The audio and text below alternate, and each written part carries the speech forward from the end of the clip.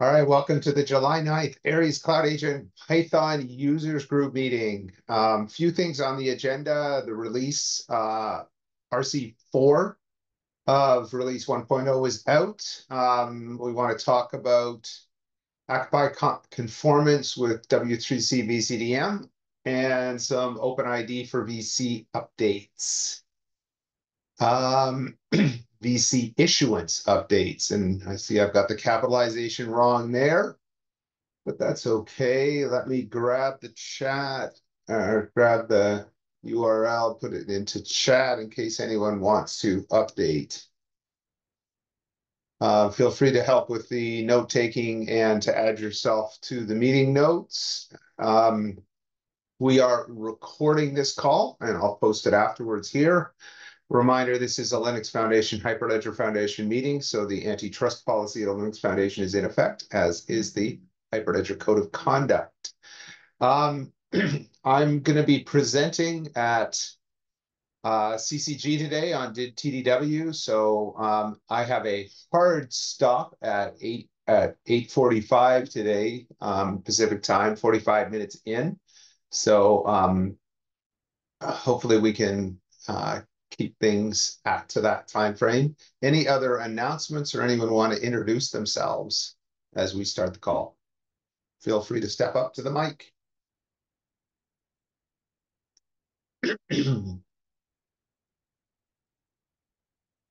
All right.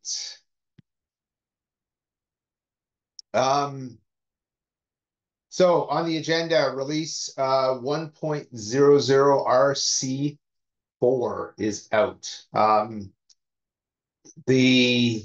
We did do RC3, turns out almost exactly a year ago. This is RC4, even though it's the first really viable 1.0.0 release. That was published early this morning, Pacific time, and is now out there.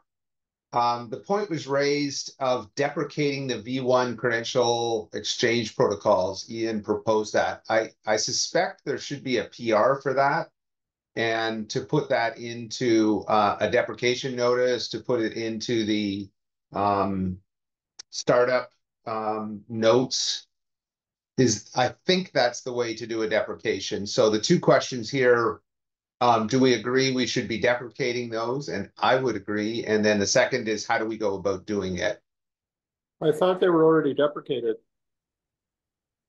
Yeah, they are indeed. We've marked the okay. admin API endpoints as deprecated, and we've added the banner, the deprecation notice for both the V1 credential issuance and present proof protocols. Yeah, because when you open up the Swagger page, the V1 endpoints are disabled, but you can still call them, but they're not active on the Swagger page. So we did that in 12. Because I didn't see that in any of the individual PRs. I went through every PR to select the ones that I thought were breaking changes and so on. Right. That one was in 12. Yeah. Okay. Do we want to actually remove them then? Is that what we're saying? Well, I think it's fine to leave them in the way they are right now, but I think it should be added as a breaking change. Not that it's breaking, but just so that it's kind of in everyone's awareness that they're going to be gone at some point. Yeah. Okay.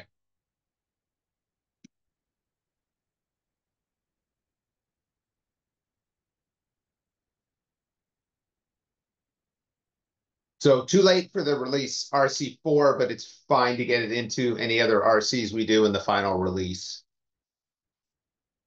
So at this point, we would be looking for any, aggressive work on getting RC4 tested. As far as I know, there's nothing more we plan to go into that. Although additional things could come up, obviously. So,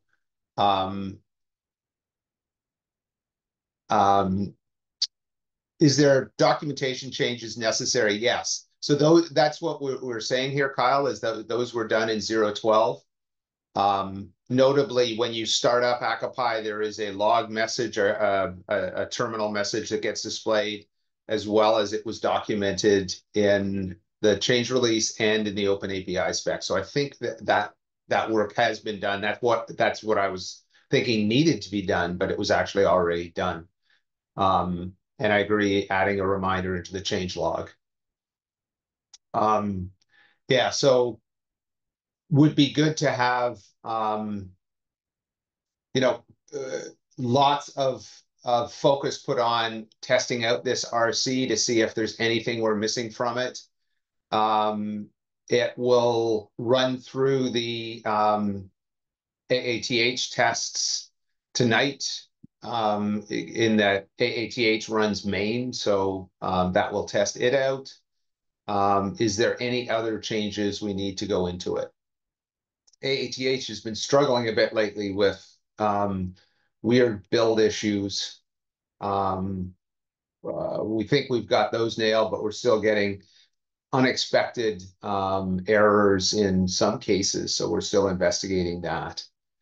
But definitely things like putting it into traction, putting it into VCauthn, and any other teams that have deployments, putting it into the dev or test environments in those places, so we can see if there's anything we're missing in 100 RC4 that we need to add before we get to 100. All right. I do not see Patrick on the call. So he was the one going to do this one. Oh, actually, let me just make sure. Any other comments on 100? Anything else that should go into it? As far as PRs goes, I think we're good to go from that perspective. We did have this new one draft added. The VCDM issuance, Patrick's not here to talk about that. We do want the release strategy. That's probably the one more that I want to see in there. So that's included as part of the 1.00.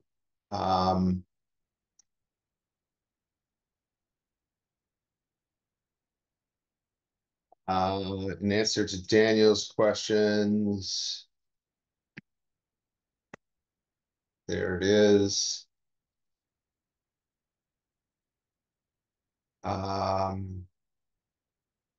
Yeah, so I think we're set there. These VCDI and items are getting very close to being completed. Ian is working with the What's Cooking team, but these will be in or not in 1.0 as they arrive. We're not going to hold up based on that. Yeah, the VCDI proof request, the functionality is actually working now with revocation, and it's just Awesome. they're doing some code cleanup and updating some unit tests, and Yeah. the demo is working, and there's integration tests already, so it's pretty close. Right. That's good news. All right, I'll move this item up. Tim, do you want to take over? Sure. So we have been doing some work, development work with OpenID4vci plugin that was released as part of the ACA-Py plugins. Right now, the current state of that plugin is that it supports JOT type VC, and we wanted to add other VC types to it. In our case, data integrity proof and ISO MDL MDoc, or eventually, hopefully, just ISO MDoc when they release those specs. And in doing so, we need to modularize things a bit. And so we thought instead of just developing in the background and not knowing what anyone else is looking at, we wanted to get a draft PR out there and have others, other people take a look at it and see what direction we're going in and see if there's other approaches that might make sense. So we're using a plugin approach for each credential type. And then the core OpenID4vci just consumes the plugins. So that's the basic background of what we're trying to do. The PR is there, and Ivan is on the call. Ivan Way, who is a developer who's actually did the work, can speak to some of the details of the PR. I don't know if you want me to share my. Where's the PR here? Had it up into Zoom. sorry, I've lost the the PR is 730 734 in the Aries ACA-Py plugins. Okay. So that's the background. Ivan, do you want to give a little background on the technical approach that you implemented? Is Ivan on the call? I thought I saw him. Yes, he is.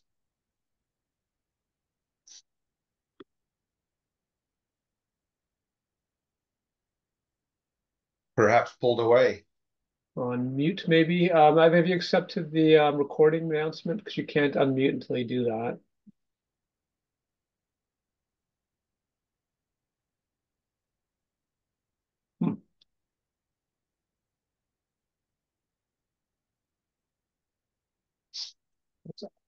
Well, all right then. Okay. Oh, here we go. Okay. Sorry. Yeah, they have to accept some terms.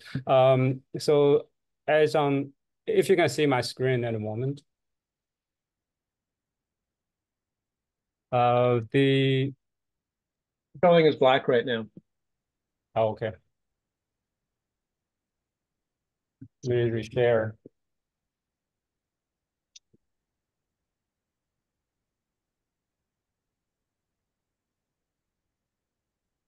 Can you see it then?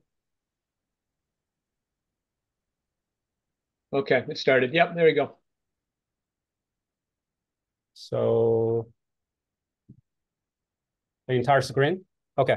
On the left side, you can see there is this is the original OpenID4vci plugin. Daniel made it. I think as awesome work. We learned a lot of from it. So from this diagram, you see the architecture here. The basic OpenID4vci public route has a issuance of the credentials, and the holder will accept it. But as you can see at the moment, there is only one JWT JOT credential format supported, and then that's a part of the plugin itself. While we were adding like the MSO, MDoc, we were thinking if we, there's two ways we can do. The first one is we can just open up the source code, add our plugin, add our logic into the plugin. Basically, this is not a good idea. I think every single time when we add a new credential format, we need to modify the source code. So me and Tim talk about that, and he came with the idea to modularize the credential format support outside of the insurance plugin. So we created another plugin called basically for each credential format, we create a plugin to handle that specific credential logic there. So I just want to quickly share the source code I'm having here. So the first one first, we added another configuration parameter here. We have MSO, MDoc. We create a plugin to handle it. And we also extract the existing JOT credential format outside to create a new plugin, JOT VC JSON, and then this is handler's path. So from the public route, the key point here is the handler here. Originally, so Daniel, I didn't modify a lot of your source code. It's written awesomely. So I just take the JOT section outside and in a separate plugin.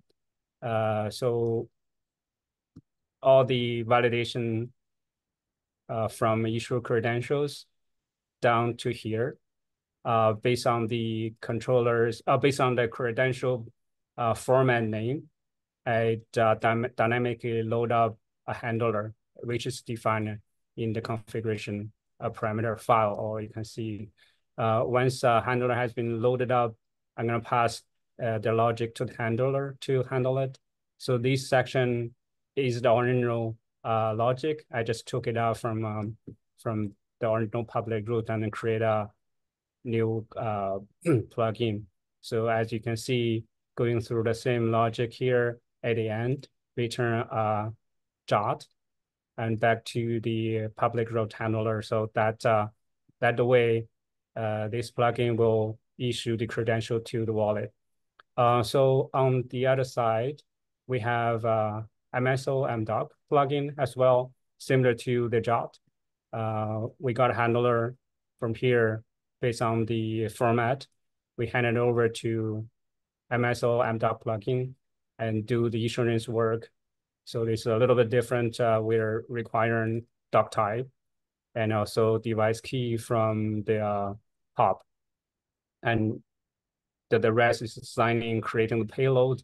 At the end, we're going to return a CBOR encoded MSO MDoc, and that the payload will return to here. And oh, sorry, not here. So the here, and then gonna send it over to the to the wallet. Yeah, that's basically the work we're trying to do. And we introduce a sort of like a Python interface with the ABC inherent, and this is handler definition type of thing, so that we can add more credential format later on by following the same pattern. We just want to bring it up to the table to see your opinion and suggestions and ideas to get it better. Maybe you can have some feedbacks to the work we were being done. Thanks. That's it. That's for me.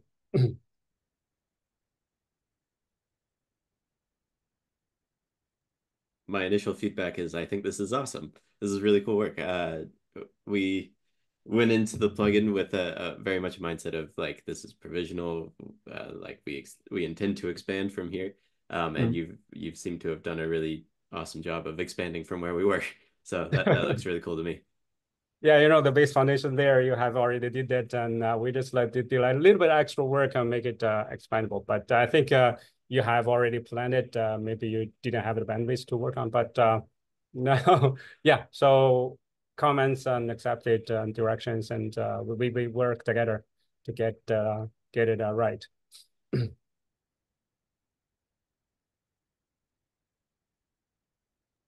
Very cool. I am looking forward to looking at the PR in greater depth. I'm not sure that I have much more questions or comments personally, though maybe I do have one. So you have the MDoc module is, so for the JWT JSON and the MDoc, are these both like complete, or is this just the beginnings of the modules and they need to be built out further? Or yeah, it's a kind of working condition, but I didn't write a lot of test cases to cover every single test scenario. But the core logic is there. We can, as of today, we can issue MDoc and also DWT as well. I don't have the wallet yet, but I think Tim can, if you want, and we can show the end-to-end of a JSON DWT credentials at the moment. So there's this one, that's the original log you written. I just took it out to create a separate plugin. And then the MSO MDoc, that's later on our work. It's a complete, but like I mentioned, then the use case, the test case is not complete. So we haven't had a lot of test cases written yet. We do have a test wallet, very rough for the MDoc format. Really, its only purpose is to test that they can be issued into a wallet. It's just a small React Native app, and that was developed by a different team, but it is possibly available. Our goal is to build this into Bifold, into the Bifold wallet.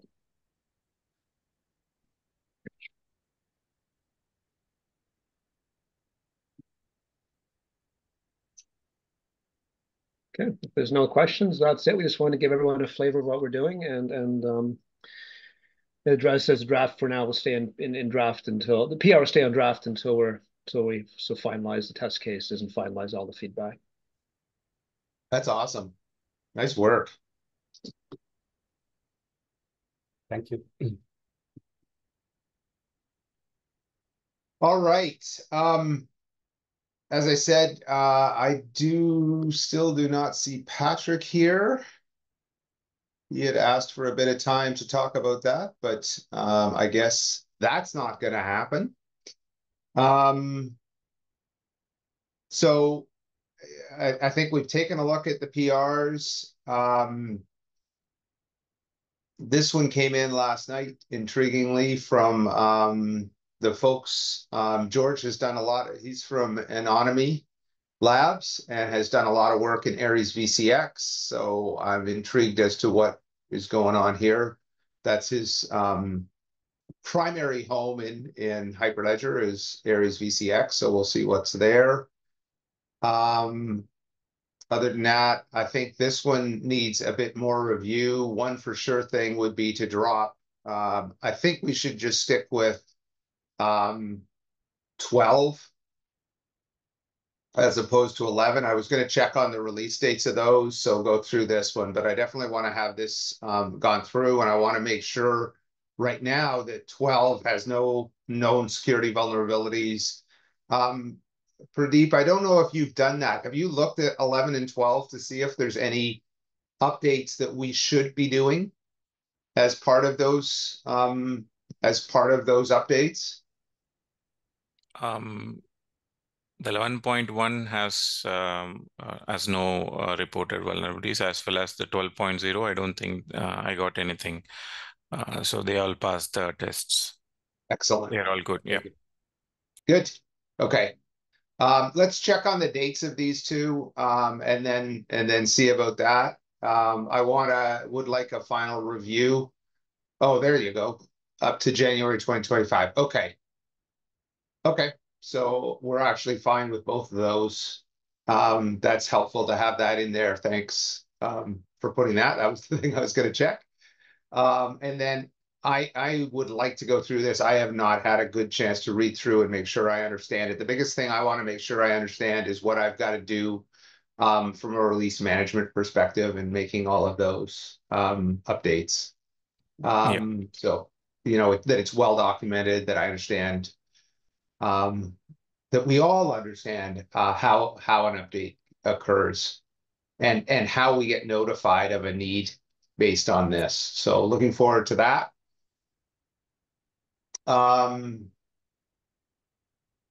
As far as any new issues that come up, I don't think there's any that are in there. We've started to see some of them be closed off, which is good.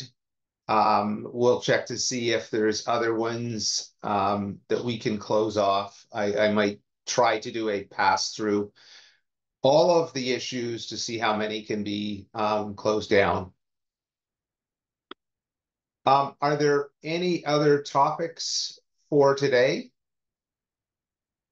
That might work for me, since I'm, got to get all nervous about presenting today at 9. So heck. Any other hot topics? One thing to be aware is there will be a meeting, I understand, coming up this week, Thursday or Friday, where the cryptographers' feedback from ARF, the discussion that has come about on the European GitHub, that was mentioned, I believe, in the previous meeting. Evidently, there is code to review, or concepts to review, algorithms to review about holder binding related to BBS and hardware. So we'll see how that goes. And I'll certainly provide any feedback I can. Tim. Just on that note, has anyone been looking at this BBS Sharp stuff that got sort of popped in there? I have not. Yeah, they're claiming holder binding to secure elements, secure areas with BBS. Okay. a similar kind of vein as what this feedback may be. I'm just curious. Yeah.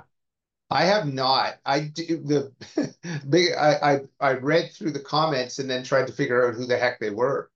Yeah, I think they're I think they're the GSMA group from the. Okay. I think that's who it is, and the document is so dense it's hard to read.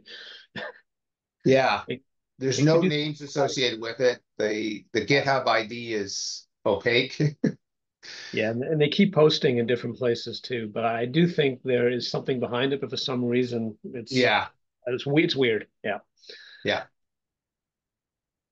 So that's the most interesting thing going on in ZKP land, that's for sure, is the really decent push to BBS signatures. The other one I know, and Tim, perhaps you have more context on this. The other push that I've heard mentioned a few times, and it's in that thread, is there should be no signatures on data. Yeah, I've seen that debate quite a bit. Yeah. It's a secure pipeline, secure channels versus. But if you're on that note, it's Google has a very strong response to that. They because the Okay. EU, I'm sorry, Germany is the one who's pushing these options. They have 4 options. Yeah. And the Google response is embedded somewhere in there. It's an interesting read. Okay. And Google actually mentions ZKPs as the proper solution. Okay. Not necessarily BS Plus, but they do mention ZKPs throughout, and they're not very fond of the secure channel approach. Okay. But yeah, I have no idea. So that's an interesting debate as well. Okay. All right. With that, unless anyone has any more, I think we'll call the meeting, and I'll get ready for presenting at the W3C CG. Feel free to join in half an hour. Thanks all. Have a delightful day. Thank you. See ya. Good luck with the presentation.